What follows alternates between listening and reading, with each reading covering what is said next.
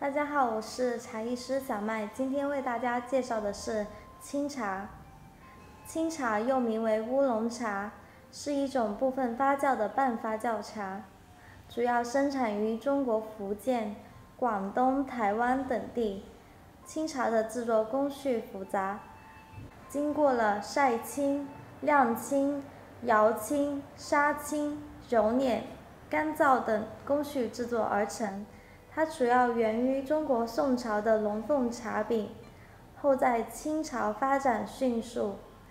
清茶结合了绿茶和红茶的制作工序，滋味独特，所以又有绿茶的清香和花香，也有红茶的醇厚甘鲜。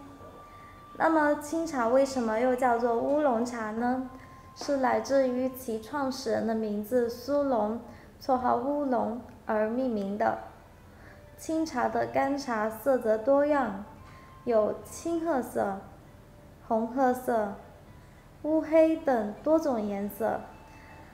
清茶的茶汤也会随着干茶的颜色而加深，呈现出明亮的黄色到红褐色之间的颜色。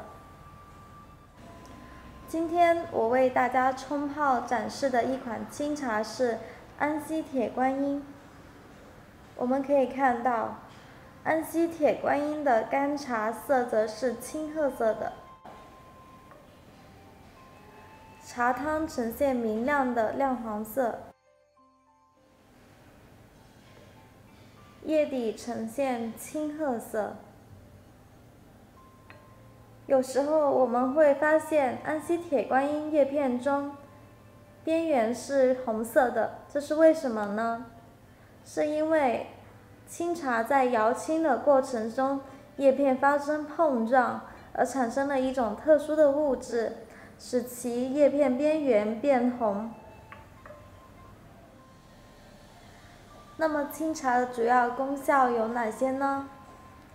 清茶茶性不寒不热，具有分解脂肪、美容消脂等作用，所以在日本又称为健美茶、美容茶。那么冲泡清茶的注意事项有哪些呢？首先，冲泡清茶的水温为100摄氏度。其次，冲泡清茶的第一泡茶汤则用来洗杯净具，散发茶香，第二泡才开始饮用。那么今天清茶的介绍到此结束了，谢谢大家。